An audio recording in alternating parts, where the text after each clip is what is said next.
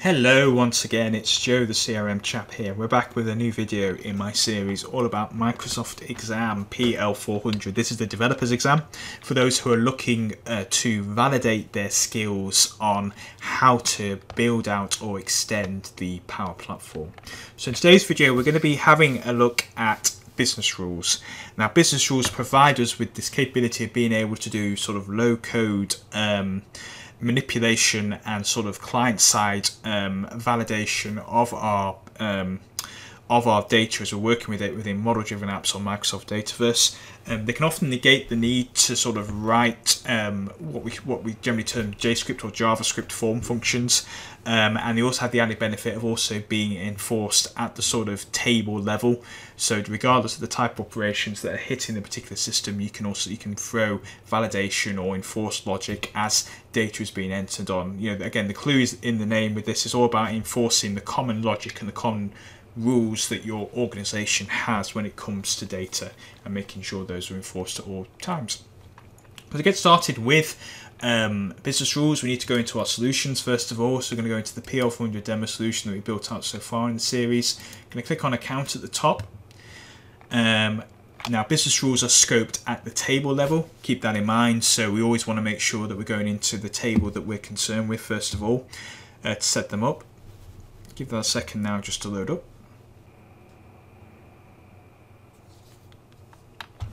And then we want to navigate onto business rules on the list up here and then click on add business rule, and that's going to open up the designer window for us where we can actually get started building out our rule for the first time. Now the experience will look somewhat familiar to business process flows. If you've seen the previous video already, we get a very nice sort of drag and drop interface that we can use to define our business rule. And what we're going to do today is we're just going to build a business rule that sort of lets us it always makes sure that people populate a particular field on our account form. So if we go onto our account table on here, we want to make sure that we've always populated a phone number for our particular account record as and when it's sort of created in the system. So we're going to enforce that logic out. So we're going to give our business rule a name. So enforce phone number on account. Give it a description as well. We should always make sure we populate this out. Enforces supplying a phone number for an account record. And we start off first of all with our condition down here. So this defines the rules that will force our business rules to execute our given logic. And we always want to make sure that we've got appropriate action steps covering both the sort of the true and false sort of if and else type scenario on there. So first of all, we just want to select our condition. We're going to call this, we're just going to select our phone number field. I think it's under main phone. Yep, main phone, like so. I'm just going to say if it does not contain data, and we're going to make sure we give it a name as well. Main phone does not contain data. We make sure we hit apply, because otherwise if we click away we'll lose our data. We'll know it's saved when we can see something down here in our text view.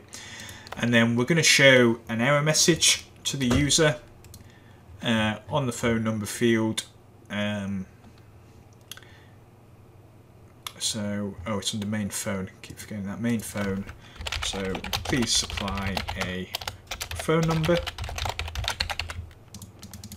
So again, give it a display name. Show main phone error message. Apply. And we're also going to give it a recommendation as well. We'll go back and look at some of these other rules as well in a little while. So we'll just call this main phone recommendation.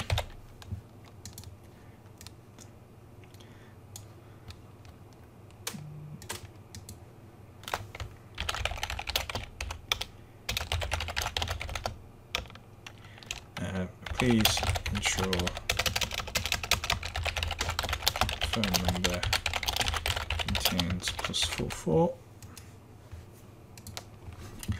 Okay, and then like that And with that ready to go, our business rule is actually set up and we can actually start to test it out in the system. But let's first of all just explain some of what's actually going on in our particular business rule first of all. So we looked at conditions already, actions, so we always need to make sure we've got at least one condition in there. We can also drag on additional ones, as you can see down there, but we're not going to worry too much about that today. Then we've also got our action steps. So we've already seen that we can have, we can show error messages for a particular field. We can do things such as maybe just lock or unlock a field on a form, you know, set it so that a field is visible. When lock and unlock means read or read only in this context, we can set default values for a field, set something as business required, or even set a field value based on another value in the system as well. So you've got quite a few different options on here that we can look at. Recommendations are quite good for when you have particular data points that you want users to sort of provide or have the system provide for them automatically when certain conditions are met. So if you always know that if certain inputs are received, you need to basically flag a field as yes or if the opposite no, then you can use a recommendation to basically automate that step for you. So when a user presses a button, it will let them sort of just apply all of the required field values at a single click of a button, so it can save some time potentially from an input standpoint. Other things you've got on here is that similar to business process flows, we can download a sort of snapshot of our particular business rule. So if I click this image on here, we can see we get a nice little screenshot that maybe we can include in documentation or something like that. We can validate our business rule, business rule to make sure it's all fine. So in this case, we can see we've actually got a problem with our recommendation down here. In this case, we need to actually make sure that we've supplied a field value on this. So this recommendation, in this case, what we're going to do is we're not going to make it we're just going to supply any phone number if the user presses the button. Why not? So 1 2 3 4 5 6 7 8 9. In this context, it might not be particularly useful to do this step, so set to fixed phone number. In this case, from a business sense, it doesn't really make much sense to always set the phone number to a specific value because it could always be different for particular users. But in this case, then maybe it could be useful. We need to just modify the recommendation details down there. Supply a phone number. Okay, so that's all worked now. So the validation can be quite useful at finding those common errors with your business process flow. Now, the other option here is that you've got the ability of being able to scope your business rules to either specific forms, to all forms in the application, or the final option up here, entity, which will make sure that whatever logic you've defined will be enforced regardless of the type of operation that's creating or working with the record in the system. Now, the entity option is useful when you're maybe not doing this sort of client-side validation. So maybe if you're using sort of action steps such as set field value, set default value, that's where the entity option can be quite useful because it will make sure that logic's enforced.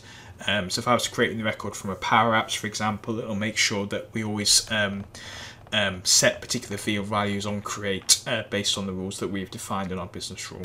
For the purposes of today's video, we're just going to select all forms on here because what we're doing here is very sort of client-side form-specific action steps that we want to validate for our users. At this point, I'm going to click on Save to sort of get that committed into the Dataverse database, and then I'm going to click on Activate. All business rules must be activated first before they will take effect within our model-driven apps. Okay, so now we can test this, and as mentioned already, business rules at the moment work in the context of model-driven apps only. So therefore, we need to go into the model-driven app that we've created earlier. I'm going to hit Control F5 up here to basically just give the application a bit of a refresh. And we should see that straight away our business rule is kicking in because the phone number field hasn't been supplied. It's shown us our error message down there, and it's also shown us our recommendation as well as a sort of blue light bulb. And then if we click that option down there, we get the text, the title, and the description for our recommendation. I can then click the apply button, and it's going to set my field value straight away, like so. Now in this case, it's still showing my particular error message. If I save the application now, although I think potentially how do we get around this? Let me just... Okay. So I've just click on save now. It's basically supplied the...